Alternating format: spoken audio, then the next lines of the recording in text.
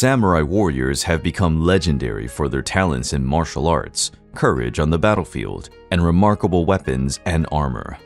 In today's video, we will learn about the main weapons and equipment in the arsenal of the samurai warriors. In their early history, the samurai fought primarily as archers on horseback and maintained that role for hundreds of years on the battlefield. Japanese longbows had a distinctive style, unheard of anywhere else in the world. Without knowledge of the bow-making technology used in other countries, the Japanese developed exceptionally long wooden bows, called yumi, that could reach more than 2 meters in height. The yumi was traditionally produced by laminating layers of bamboo, wood, and leather. The yumi's main feature was that it was wielded asymmetrically, making it easy to use this longbow when the samurai was mounted on horseback. It also made it easier to shoot the bow from a kneeling position. Although the emergence of firearms undermined the effectiveness of archers on the battlefield, the samurai tradition of archery is celebrated to this day. The Japanese spears, called yari, were the most effective weapons used in bloody battles of feudal Japan. Yari were used by different classes of warriors, from the lowest-ranking soldiers to the noblest samurai and generals. These spears could be between 4 and 6 meters long, perfect for attacking on horseback or keeping enemies at a distance. Some samurai valued their spears so much that they embellished them with precious metals and pearls. An unusual but quite impressive variation was the jumoni yari, cross-shaped spears capable of piercing opponents. The horizontal tips allowed them to block sword blows or be used to push an enemy off his horse. The yari remained a favorite weapon on the battlefield until the Edo period, when Japan entered a period of relative peace unprecedented for centuries. It was only when the large-scale conflict became redundant that the samurai began to place more emphasis on the use of swords. The katana is a kind of long sword, wielded by both hands, and is the most iconic weapon used by the samurai. The katana is seen not only as a symbol of the samurai warrior, but a symbol of pride for Japan as a whole. The official use of the katana began in the Kamakura period and became more popular as a warfare weapon. Rival blacksmiths vied for the reputation of creating the best sword. Many of these productions became famous for their quality. The Japanese blacksmith's method of repeatedly heating and bending steel made the katana strong enough to be used defensively, but also sharp enough to sever limbs. The katana gained the reputation of being the soul of the samurai and a symbol of status and wealth. Because of the katana's important social role, these swords were as decorative as they were deadly. The wakizashi was a shorter sword than the katana. The two weapons were often carried simultaneously on the samurai's waist.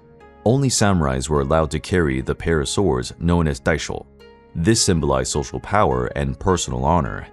The wakizashi had a slightly curved blade, with a hilt and scabbard richly decorated with traditional Japanese patterns.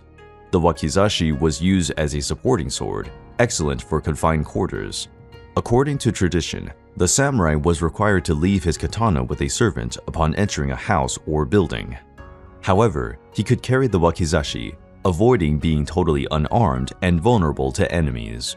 The wakizashi also stood near the samurai's bed. For this reason, the wakizashi was often known as the left arm of the samurai. The tanto is a single or double-edged dagger, ranging in length from 6 to 30 inches. The tanto was primarily designed as a weapon of the samurai class in feudal Japan. The tanto, during the Heian period, was mainly used as a close-range combat weapon, but its design evolved over the years to become an ornamental piece. The tanto was mainly carried by samurai. Commoners generally did not use this weapon. Sometimes, some women of the nobility carried a small tanto called the kaiken, used mainly for self-defense. Despite being a short weapon, the tanto was widely used on the battlefields when warriors would often fight hand-to-hand and try to knock out their opponents.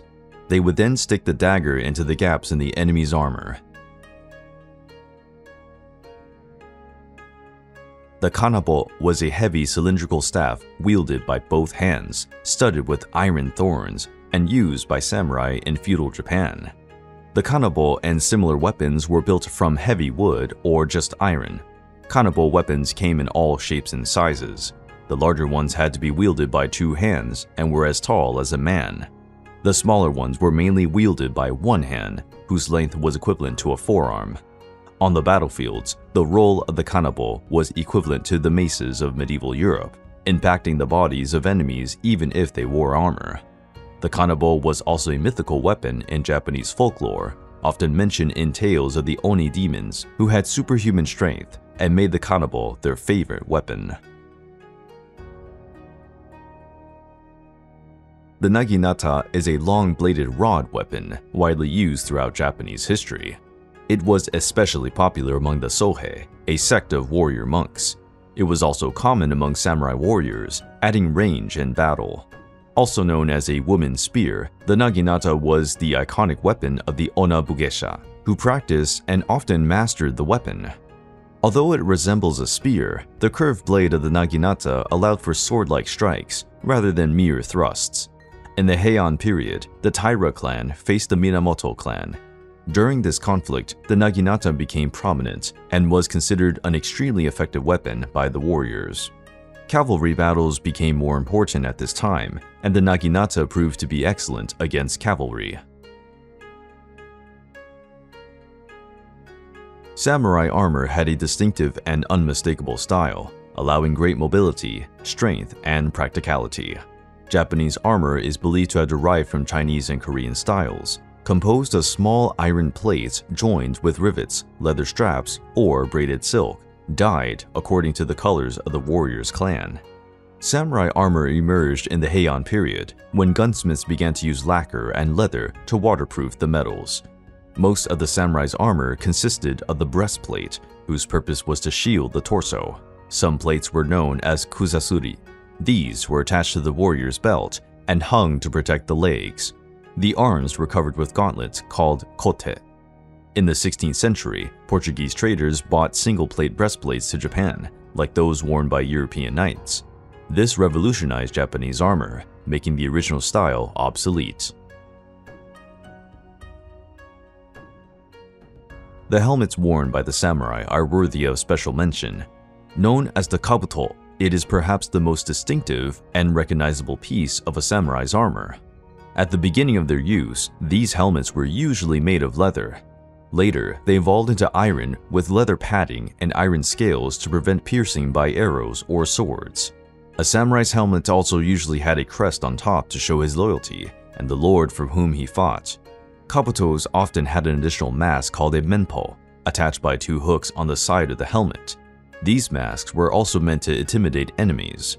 In addition to distinguishing warriors and commanders, the kabutos were like trophies on the battlefield, proudly displayed when stripped from a defeated samurai.